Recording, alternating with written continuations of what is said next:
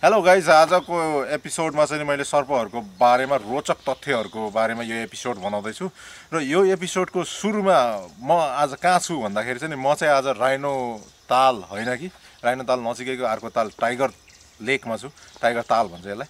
Tiger तालमा चाहिँ उहाँनिर पर rhino छ। मैले जुम गरेर देखाउनु त मिल्छ होला। लेट्स सी, हेरौँ है। अलिकति अलिकति अलिकति अलिकति अलिकति तल यसरी जुम गर्दाखेरि द्याट्स देयर, त्यहाँ चाहिँ राइनो छ। तर आज हामी राइनोको कुरा गर्दैनौँ। टाइगर तालमा बसेर सर्पको कुरा गर्छौँ। सर्पको बारेमा बेसिकली दामी दामी फन फ्याक्ट्सहरूको कुरा गर्छौँ होइन। अनि सर्पहरूको बारेमा फन फ्याक्ट्सको कुरा गर्दाखेरि चाहिँ नि फर्स्ट थिङ चाहिँ सर्पले के खान्छ भन्ने कुरा इम्पोर्टेन्ट हुन्छ। सर्पले के खान्छ भन्दाखेरि सर्पहरू कहिले पनि भेजिटेरियन भने होइनन्। सर्पहरू ननभेज हो। सर्पहरूले चाहिँ नि कमिला खान्छ, भ्याकुता खान्छ, छेपारा खान्छ। तर कहिले कहिले सर्पले सर्पै पनि खान्छ। तर सर्पले घाँसपात खान्छ भन्ने चाहिँ नि लेखेको छैन, कहीँ पनि भेटेको छैन। अब भेटियो भने नयाँ कुरा हुन्छ। अब नेक्स्ट कुरा के छ भने सर्पहरूको चाहिँ नि आँखाको परेला हुँदैन। त्यही भएर सर्पहरूले कहिले पनि आँखा बन्द गर्न सक्दैन। हाम्रोमा अब बिलिफ के छ भने, हाम्रो सोचाइ के छ भन्दाखेरि सर्पले आँखा सधैँ खुल्ला हुन्छ, किनकि सर्पले चाहिँ नि त्यो फोटो खिच्छ मान्छेहरूको भन्ने हुन्छ।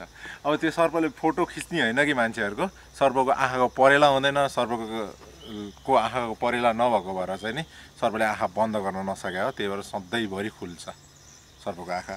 तेस्रो कुरा हामीले कुरा गर्छौँ सर्पले चाहिँ नि कहिले पनि खानेकुरा भेजिटेरियन खाँदैन। अघि नै भनिसकेँ, सर्पले चाहिँ कहिले पनि खानेकुरा चाहिँ नि चपाउन सक्दैन। चपाउन नसक्ने भएको भएर चाहिँ यसले निल्नुपर्छ। निल्ने भएको भएर यसको मुखमा चाहिँ धेरै टाइपको इन्जाइमहरू आउँछ। त्यस्तै इन्जाइमको एउटा टाइप चाहिँ सर्पको भेनम हो। अनि सर्पको भेनम चाहिँ नि सर्पलाई खानेकुरा पचाउन र सर्पलाई मारेको खानेकुरा चाहिँ नि धेरै हिँड्न नदिन हेल्प गर्छ। त्यही भएर तिनीहरूलाई एकदमै चाहिने कुरा हो। तर हामीले सर्पलाई मन नपराउनुको मुख्य कारण भनेको चाहिँ नि त्यही भेनम हो। किनभने त्यसले गर्दा हामीलाई पनि मार्न सक्छ। कहिले कहिले हाम्रो आफन्त कतिजना मरिरहेका छन् तर पनि काम गरिरहेका छन्। अर्को चाहिँ नि सर्पहरूको मुख चाहिँ नि आफ्नो शरीरभन्दा 2 गुणा बढी खुल्छ। भनेको मतलब आफ्नो शरीरभन्दा नि 2 गुणा ठुलो आकारको कुनै प्राणी छ, त्यसको प्रे छ भने चाहिँ नि सर्पले खान सक्छ। अझै अर्को कुरा गर्दाखेरि संसारको सबै महाद्वीपहरूमा सर्प पाइन्छ, अन्टार्क्टिका छोडेर। अन्टार्क्टिकामा चाहिँ सर्प पाइँदैन अहिलेसम्मको रेकर्डमा। त्यसपछिको कुरा स्नेक्स चाहिँ नि हाम्रो जस्तो कान हुँदैन सर्पको। सर्पको चाहिँ नि भित्री कान हुन्छ र त्यसले चाहिँ ज्याकब्सन्स अर्गान युज गरेर सुन्छ र त्यो जिब्रो बाहिर निकालिराख्छ नि। त्यो बाहिर निकालिराख्दाखेरि चाहिँ प्रकृतिमा भएका कणहरूलाई चाहिँ उसले जम्मा गरेर अनि त्यो कणको माध्यमबाट चाहिँ नि आवाजहरू ध्वनिहरू सुन्छ सर्पले चाहिँ नि। अर्को चाहिँ नि सर्पहरू अब कहाँ युज हुन्छन् भनेर मैले भन्नै परेन होइन। सर्पहरूले चाहिँ नि मुभीमा काम गरिरहेछन्। सर्पहरूलाई चाहिँ नि बाटोमा देखाएर मान्छेले जीविकोपार्जन गरिरहेछन्। सर्पहरू पालेर अब विष निकालेर चाहिँ नि प्रतिविष बनाउने, औषधि बनाउने धेरै कामहरू हुन्छन्। त्यस्तरी नै सर्पको कतिवटा प्रजाति छ होला त। सर्प एकदमै डाइभर्स प्राणी हो र सर्पको 3700 भन्दा धेरै प्रजातिहरू छन्। जसरी हामीले करेट भन्छौँ, कोब्रा भन्छौँ नि, त्यस्तो प्रजातिहरू चाहिँ नि सर्पको 3700 भन्दा धेरै छन्। अनि त्यसपछि गएर उनीहरूको आकार हेर्दाखेरि लाम्चो आकारको प्राणी भनेको सर्प नै हो। एउटा एकदमै लामो हुने र त्यही प्रक्रियामा डाइजेसन जाने, नचपाइकन। कस्तो इन्ट्रेस्टिङ कुरा होइन। अनि सर्पको जिउ चाहिँ नि छालाले ढाकेको हुँदैन, सर्पको जिउमा कत्लाले ढाकेको हुन्छ। सर्पहरू चाहिँ नि कत्लाले बनेको हुन्छ। सर्पको छाला चाहिँ नि अथवा सर्पको जिउ ढाक्ने चाहिँ कत्ला हुन्छ। जसरी हाम्रो कपाल चाहिँ टाउको ढाक्ने चाहिँ कपाल छ, त्यस्तै कत्लाले ढाक्छ। सर्पको छालाहरू स्मुथ नै हुन्छ होइन। स्मुथलाई के भन्छ नेपालीमा एक्ज्याक्टली थाहा छैन मलाई। अनि तर नरम हुन्छ, मुलायम नरम र सुक्खा हुन्छ। एकदमै धेरै सुक्खा हुन्छ, चिल्लोपना हुँदैन तिनीहरूको शरीरमा।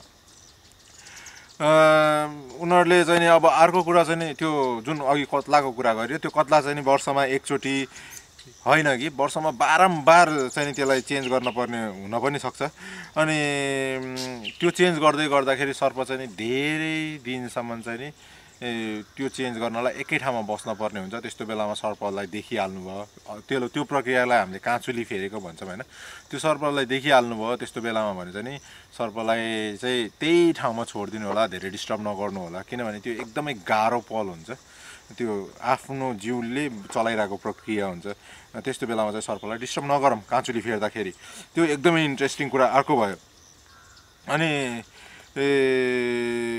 अर्को कुरा चाहिँ नि सर्पले आफ्नो वरपरको कुरा थाहा पाउने भनेको उसको जिब्रोको फड्कारले हो अनि जिब्रोले चाहिँ नि त्यो मेसेज लिएर अघि नै भनिसकेँ मैले ज्याकब्सन्स अर्ग्यानलाई दिन्छ ज्याकब्सन्स अर्ग्यानले चाहिँ ब्रेनलाई दिन्छ अनि दिमागले सोचेर अनि उसले रियाक्ट गर्छ त्यही भएर जिब्रो बाहिर निकाल्ने हो जिब्रोले टोक्ने होइन टोक्नको लागि स्पेसल दाँत नै हुन्छन् कुनै कुनै सर्पहरूमा जस्तै कोब्रामा भयो क्रेटमा भयो अनि हाम्रोतिर पाउने अर्को भाइपरमा भयो अब हामीले तिनीहरूलाई के भन्छौँ नेपालीमा भन्दाखेरि अब कोब्रालाई चाहिँ गोमन सर्प भयो अनि करेज सर्प भयो अनि त्यसपछि गएर अर्को चाहिँ नि हरेउ सर्पहरू र हरेउ सर्पका प्रजातिहरू आँधो सर्पहरू पहाडतिर अनि यी आँधो सर्पहरूले टोक्दाखेरि चाहिँ विष हाल्छन् अनि यो विष चाहिँ अब हामीलाई हाल्नलाई बनाएको होइन मैले अगाडि नै भनिसकेँ उनीहरूको खानेकुरा मार्नलाई र खानेकुराको लागि बनाएको हो तर त्यो कुरा भन्दै गर्दाखेरि विषको कुरा भन्दै गर्दाखेरि चाहिँ नि त्यस पछाडिको भुल्नै नहुने कुरा के छ भने अर्को हामीले ठुला ठुला सर्प छन् तिनीहरूसँग विषै लाग्दैन जस्तै पाइथनको कुरा गर्दाखेरि चाहिँ नि पाइथनको कुरा गर्दाखेरि हामीले पाइथनलाई हेर्नुहुन्छ भने तपाईँले पाइथन चाहिँ नि धेरै